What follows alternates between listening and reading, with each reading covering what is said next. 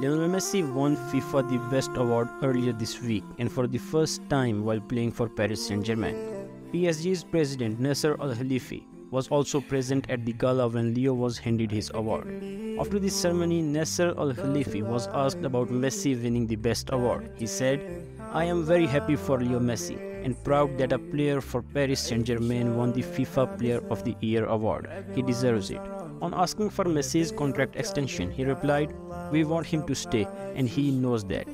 Messi is the first player in PSG's history to win FIFA the Best Award, and he can also be the first player ever for PSG to win a Ballon d'Or. What do you guys think? Can he win the Ballon d'Or this year? Comment below.